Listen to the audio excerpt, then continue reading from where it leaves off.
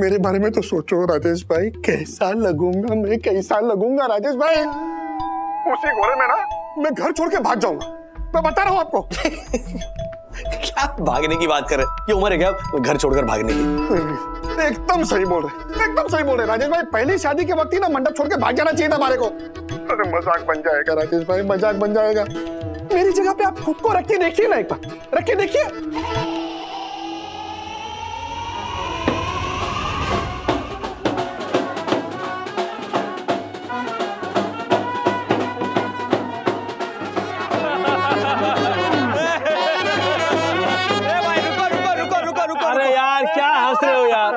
क्या हंस रहे हो? किसी के पास पैसे हो, मोबाइल हो तो मेरे लिए घोड़ी मंगवाओ। मेरी घोड़ी मुझे यहाँ पटक कर लात मार कर चली गई है। अरे भाई, इस उम्र में पहली शादी करने निकलोगे तो लोग तो हंसेंगे ना। भाई ये मेरी पहली शादी नहीं है, ये मेरी दूसरी शादी है। दूसरी? अरे भाई, कोई पुलिस को बुलाओ, पुलिस को बुलाओ। एक मिनट, पुलिस को बुलाओ क्या? दूसरी शादी मतलब पहली बीवी भी घर पे है और दूसरी बीवी ला रहा हूँ, ऐसा कोई माजरा नहीं है। मैं दूसरी शादी उसी से करने जा रहा हूँ जिससे मेरी पहली शादी हुई है। तो पुलिस नहीं, डॉक्टर को बुलाओ, इनका दिमाग खराब हो गया है। मजा।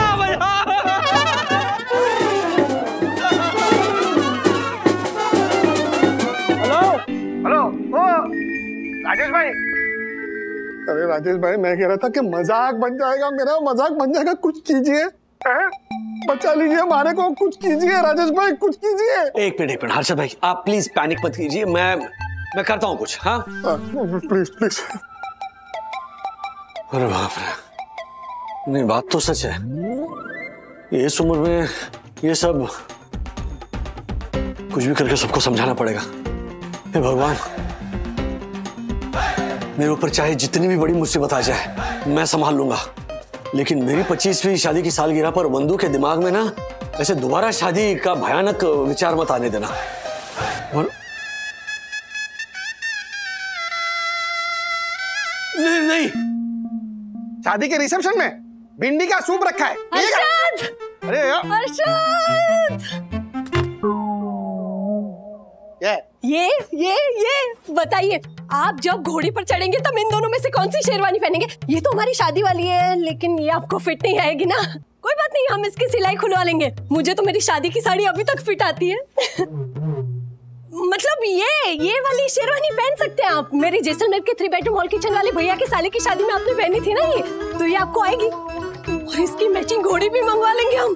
लाल कलर की घोड़ी पर लाल कलर की शेरवानी पहनकर जब आप बैठोगे तो कितनी सुंदर लगोगे। नहीं। टेलर है, एक बावरी हो गई।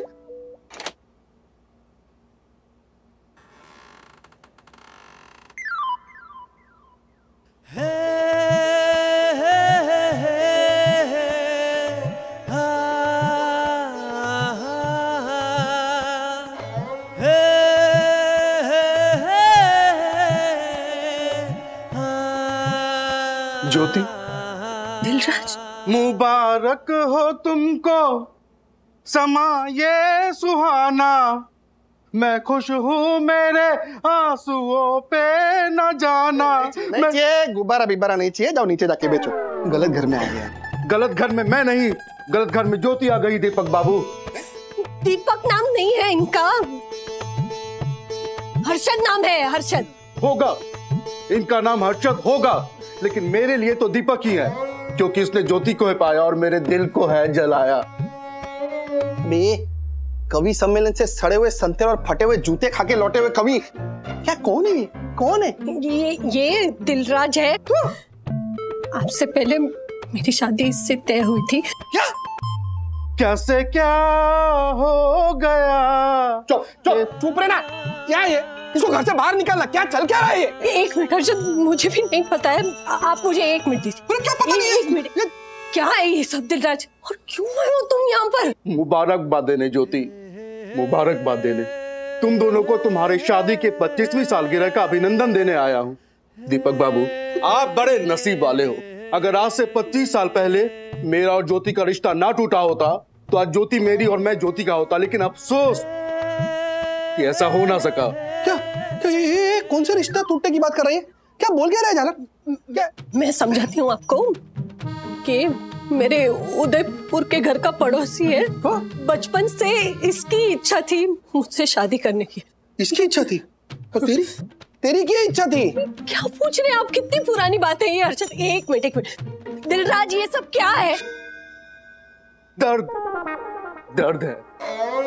हर साल मन होता था कि तुम दोनों को तुम्हारी शादी का अभिनंदन देने आऊं, किंतु हर बार मैं अपने आप को रोक लेता था। तो इस बार भी रोक लेना था ना। मैंने की ज्योति, मैंने बहुत कोशिश की, लेकिन मैं खुद को नहीं रोक पाया। फिर दिल में आया कि अभिनंदन देने में हर्जी क्या। एक दिल जले का दिल जब जलता है ना, तो ऐसी कयामत आती है, ऐसी कयामत आती है। गुब्बारे, चुप, एक शब्द भी और बोला धक्के मार के घर से बाहर निकाल दूंगा तुझे।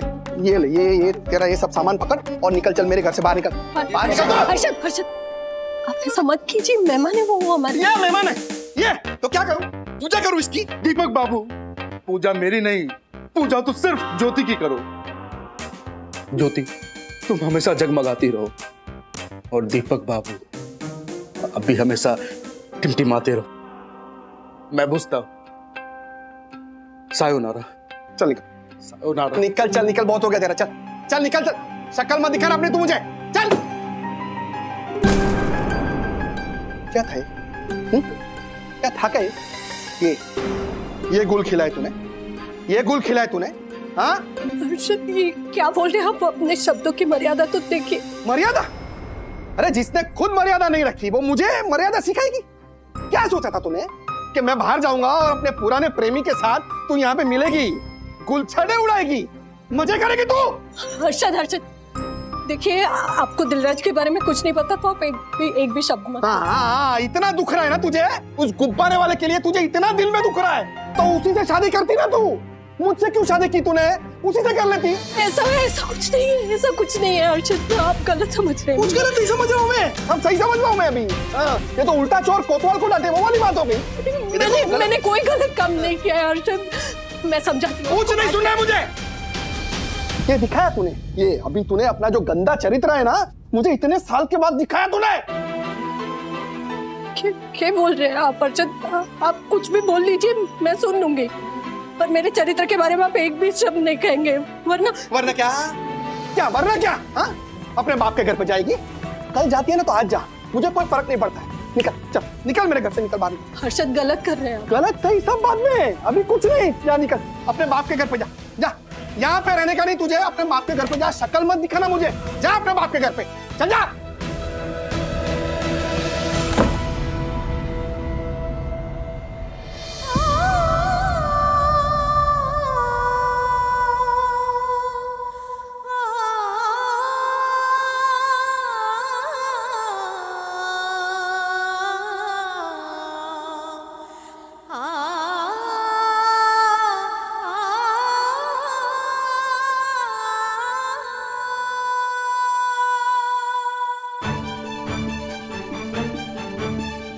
आपसे ऐसी उम्मीद नहीं थी हर्षद भाई।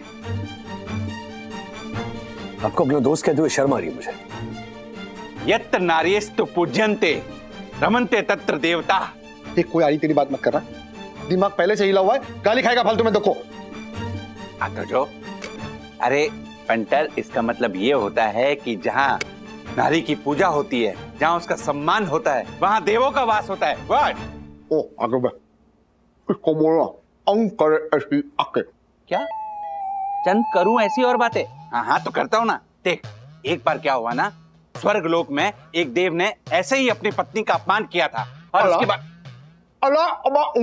क्या कल और सुनूंगा। कल की क्या जरूरत है, अभी बोलता हूँ ना। जब उस देवता ने अपनी पत्नी का अपमान किया ना, तो उसके बाद क्या हुआ कि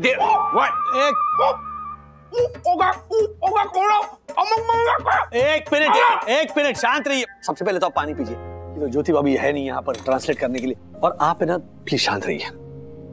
अर्षद भाई ने ज्योति भाभी को घर से निकाला, आपको सोसाइटी से निकाल देंगे। Oh my God, Soni Darshan height society के first citizen and honourable secretary advocate doctor Joshipura को तू बाहर निकालेगा सोसाइटी से? तेरी हिम्मत कैसे हुई? व्हाट? ओ राजेश भाई, पहले इसको ना घर से बाहर निकालो। देखा राजेश भाई, देखा कैसे बात कर रही है? इसकी छोड़ो, पर मैं कैसे भूल गया?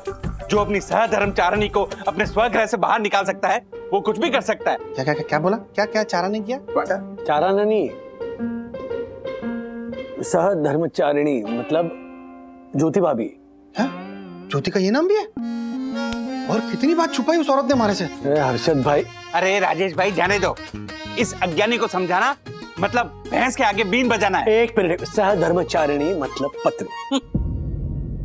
और अब आप शांत रहिए और आप प्लीज ध्यान से सुनिए मेरी बात को। आपको ज्योति भाभी से माफी मांगनी होगी। किस बात की माफी?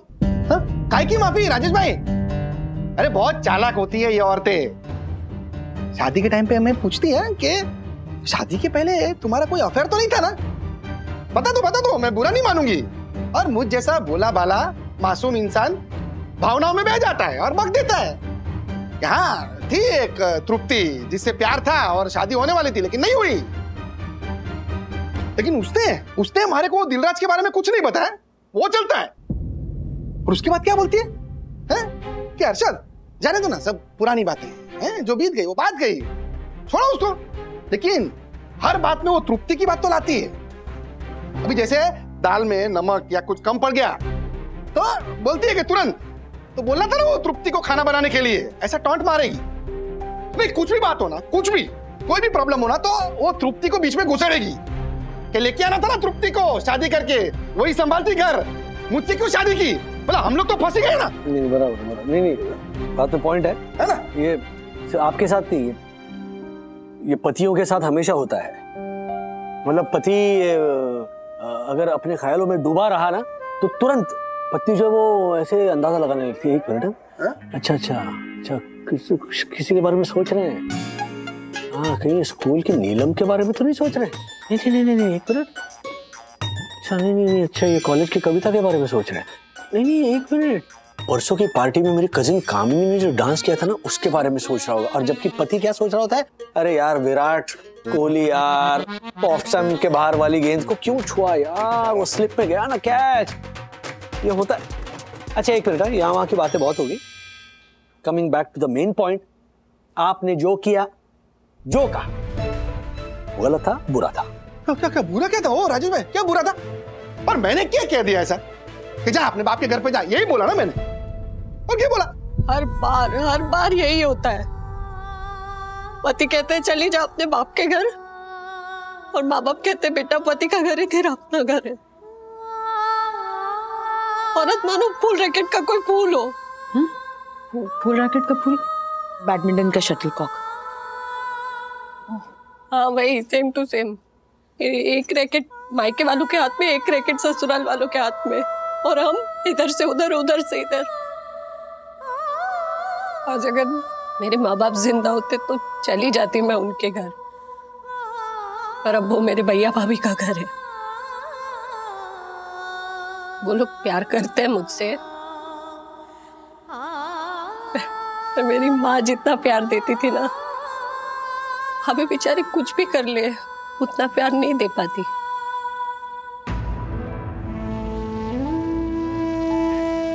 भैया कितना भी हौसला बन रहा है, हिम्मत दे,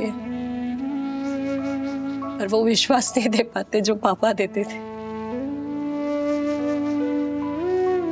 माँ के जिस सुंदर चेहरे को देख के जीवन की शुरुआत की, पापा के जिन मजबूत हाथों की उंगलियां पकड़कर चलना सीखा, जिन कंधों पर बैठकर दुनिया देखी, जिन्होंने हमें सिखाया, समझाया कि दुनिया क्या होती है, कैसी होती है।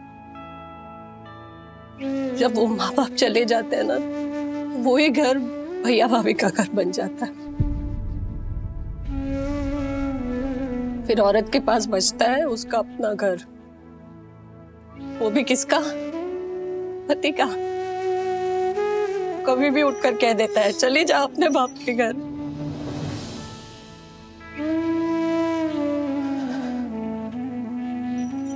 मैं गुनगुन को हमेशा एक ही बात समझाती हूँ, चाहे कुछ भी हो जाए, तू एक अपना घर लेना अपने हक का।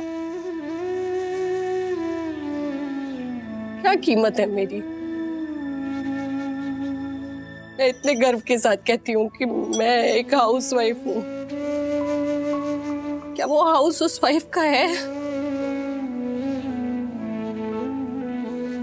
वो तो उसके पति का है। वो औरत पैदा होती है बाप के घर, शादी के बाद पति के घर, और बूढ़ी होते होते बेटे के घर।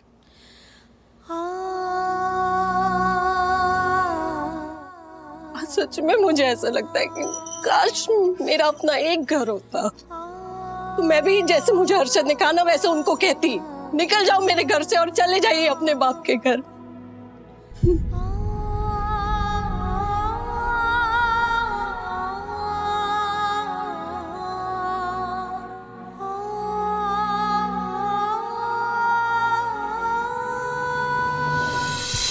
गुस्से में था मैं, निकल गया हमारे मुंह से, अभी निकल गया मुंह से, और आपने उन्हें घर से बाहर निकाल कर घर का दरवाजा बंद कर दिया।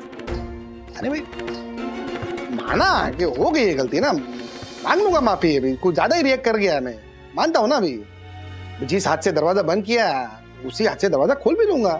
अच्छा तो एक बात बताऊं आपको, ये दरवाजा तो खुल जाएगा, ज्योति भाभी वापस घर आ भी जाएगी, मगर याद रखना अगर उन्होंने आपको उनके दिल से निकालकर दिल का दरवाजा बंद कर दिया ना, तो जिंदगी भर वो दरवाजा खुलेगा नहीं फिर आपके।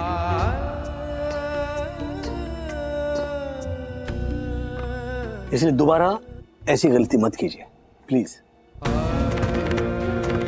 मैं बंधु से कहता हूं कि किसी तरह समझा बुझा कर ज्योति भाभी को यहां भेजे, लेकिन आपको ज्योति भाभी की माफी मांगनी पड़ेगी।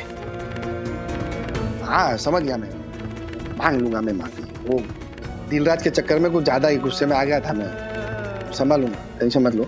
लेकिन राजेश भाई हमारे को एक बात बताओ कि अगर आपको पता चले कि वंदना अभी के जीवन में आपसे पहले और भी कोई था, तो आपका रिएक्शन क्या होगा? छी छी, परम पूजनीय, परम आदरणीय, सुंदर सुंदरी वंदना भाभी के बारे में ऐसे शब्द। पंटर, मैं तुझे अभी के अभी सोसाइटी से बाहर निकाल दूंगा। अबे ए झालर, तू क्या मुझे सोसाइटी से बाहर निकालेगा? बे तेरे बाप की सोसाइटी है।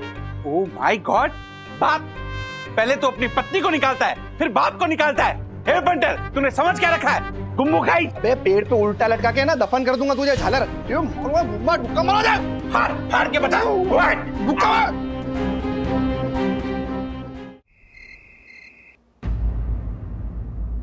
हद होती है, ये कोई तरीका है बीवी के साथ बिहेव करने का? हाँ, ज्योति भाभी बहुत ज्यादा अपसेट है, और हर्षद भाई को तो कोई सेंस ही नहीं है कि नई वाइफ के साथ ऐसे बिहेव नहीं करते हैं। जैसे तैसे मैंने मना कर ज्योति भाभी को घर वापस भेजा है ना। हर्षद भाई को ये रियलाइजेशन है कि बच्चे अब छोटे नहीं रहे, बड़े हो गए, उनको चीजें समझ में आती हैं। विद्युत और गुनगुन भी बहुत अपसेट है हर्षद भाई से।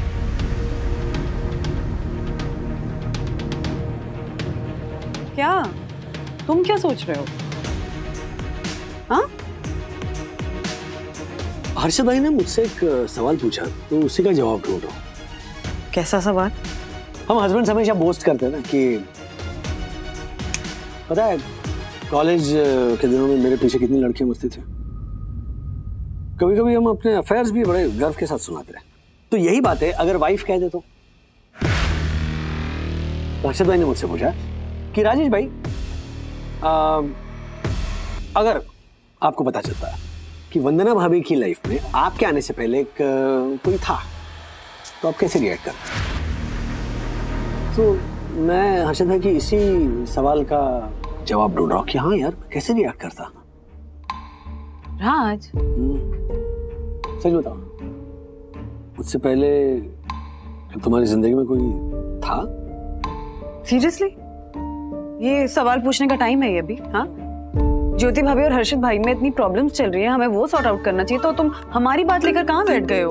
हाँ, बोलिए हर्षद भाई, क्या हुआ? हाँ हाँ मिलता हूँ, टेंशन है क्या कोई? नीचे है ना? हाँ ठीक है, आता हूँ। दक्कू भाई को भी लेकर आता हूँ। ओके, क्या हुआ? क्या सब ठीक है ना? झगड़ा हुआ फिर से? नहीं, उनकी आवाज से तो ऐसा कुछ लग नहीं रहा है। मैं इधर मिलकर आता हूँ।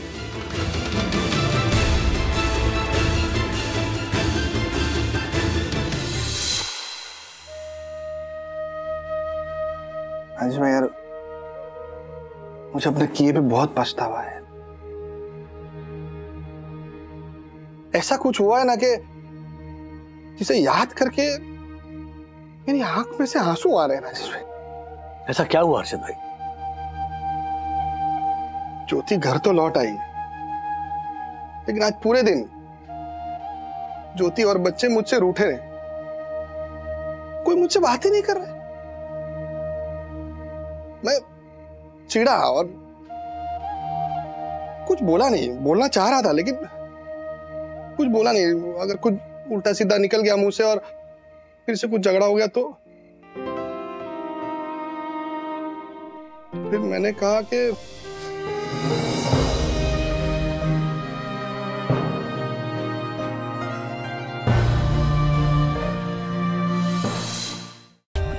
For more updates, subscribe to our channel, click the show links and enjoy watching the videos.